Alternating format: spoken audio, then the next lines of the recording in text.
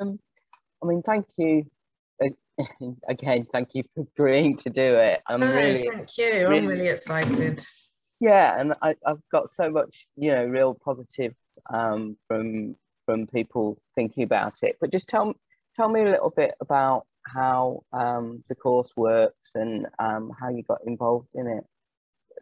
Okay, so shall I give you a bit about my background, Yoni? Yeah, that would be good. Yeah. And then that'll kind of fit in with how I kind of got into DDP. So my background is I qualified as a child and family therapist 25 years ago now. And I've been really lucky to have some really interesting opportunities, and I've worked in a variety of different kind of settings with different client groups. I worked in, I started off working in schools and colleges, doing therapy there, and then I was employed by the NSPCC for about 12 years. And that was predominantly working with children who've experienced trauma, and kind of largely sexual abuse, and looked after children. And so I was doing the video interactive guidance, which I loved, and then I came across the DDP, which stands for Dyadic Developmental Psychiatry, and read about that, and it just seemed to fit like a glove with kind of the way that I work, and kind of the idea that I really see the benefits of working with parents as well as children, and not just children in isolation. So I did the training for that and absolutely loved it, and have been doing a combination of the DDP and the VIG work, predominantly with adopters and long-term foster carers. So yeah, that's how I kind of discovered DDP. So why do you think DDP can be so powerful? I think the real kind of strength is, as I say, doing that work with the parents and the children, in and not just working with children in isolation.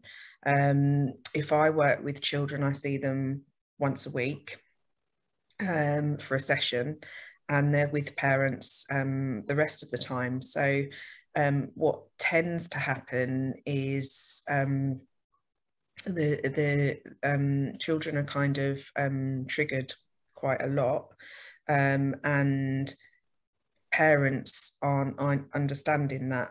So parents can often respond in a way that's not therapeutic to the child, which is then re-triggering the trauma for the child. The child will then usually present in a way that might be hostile, or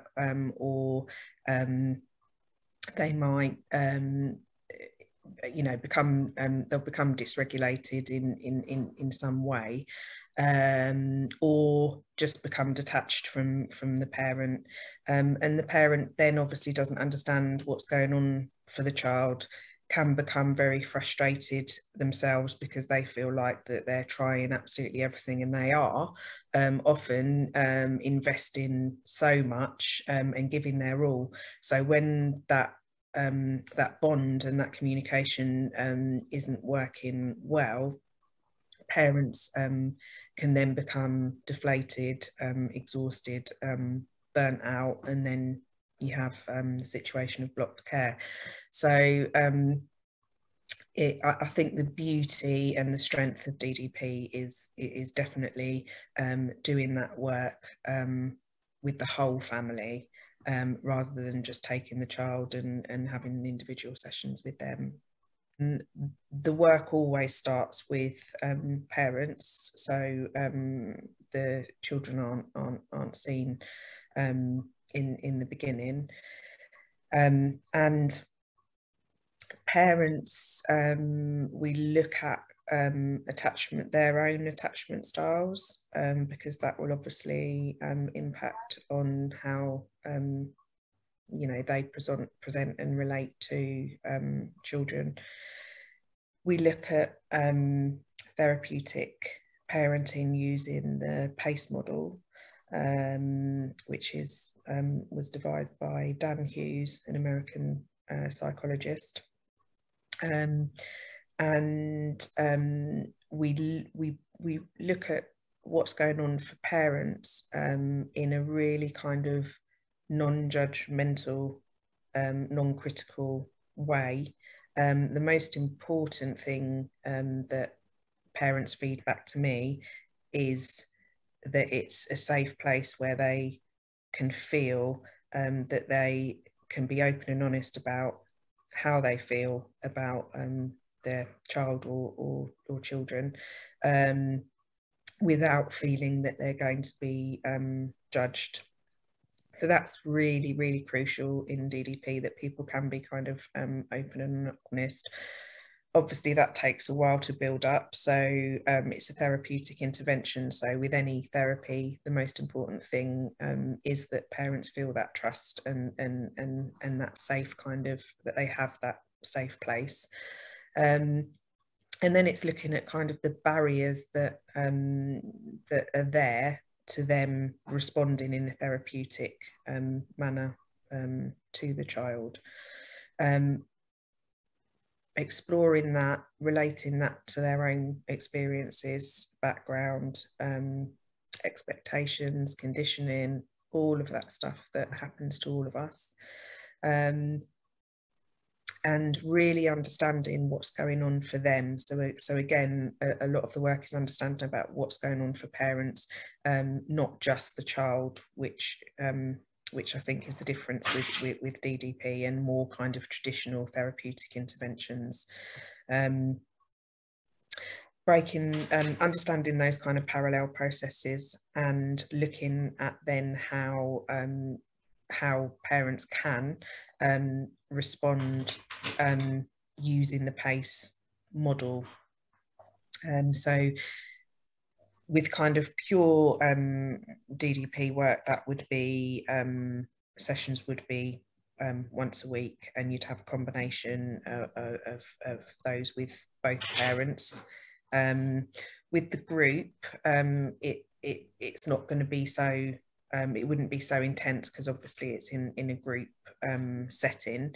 And if parents did want to kind of do that kind of pure DDP work, then that would kind of be separate. Maybe after the group, they could look at that. But the kind of the content of the course would be quite similar. So it would be looking at attachment styles. It would be looking at using the PACE model, therapeutic parenting, and understanding, just giving parents that awareness, really. And then because it's a group, obviously it's not going to feel as safe as what individual sessions would feel. So it's up to parents how much they kind of want to open up, within that group. Everybody has to feel safe, so there's no pressure for people to have to kind of share everything. It's just about how much people feel comfortable sharing. Really interested and excited to be involved in the group. What do you sort of ask of adopters, or there may be foster carers who come on the group? What sort of would be good for them to think about or to prepare? Or so usually adopters and foster carers have some basic knowledge of therapeutic parenting, that they've, you know, attended in preparation for either their role as a foster carer or adopting a child. So and a lot of parents and foster carers, because I don't think you can ever fully prepare for, you know, what the actual experience.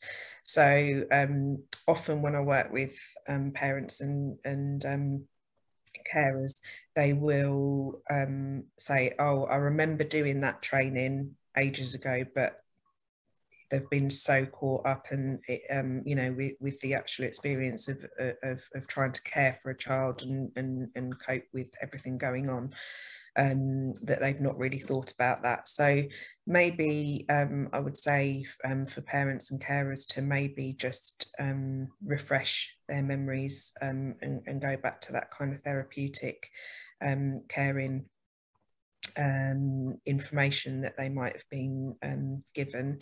And also maybe if they're just thinking personally about what they're actually what it is they're actually maybe struggling with, so certain behaviours, what are their own personal triggers, and if they are in a couple, how is that different to their partners? What have they kind of noticed about how their partner responds and presents to certain behaviours compared with themselves? Often it's much easier to observe in a partner than it is to notice about ourselves. So often I ask couples to have that conversation and to feed back to one another what it is that they've actually noticed, or what their thoughts would be about the other person. 7-session course, delivered obviously online, and then if people are interested in going further with you, then they're able to do that after that group. That is brilliant. And I think we'd agreed half an hour of your time with people after the group, or to draw together the themes. Is that right? Yeah, and I think that's really important. And as I say, people are or can be either talking, or if not talking, thinking about a lot of sensitive personal information, and it you know, it can be really triggering for people. So I think it's really important that people have that individual time if they need it, outside of the actual information sessions. You know, I'll be doing activities with people, but people need to be comfortable and feel comfortable, and if there's something that they don't want to engage in, that's absolutely fine. And if we are coming together as a group and people are feeding back, there's no expectation that everybody has to feed back. It's just what people are comfortable with. If they want to, that's great. If they don't want to, that's absolutely fine. Brilliant. Okay, well, I'm really looking forward to it. I think the first session is on the 25th of October.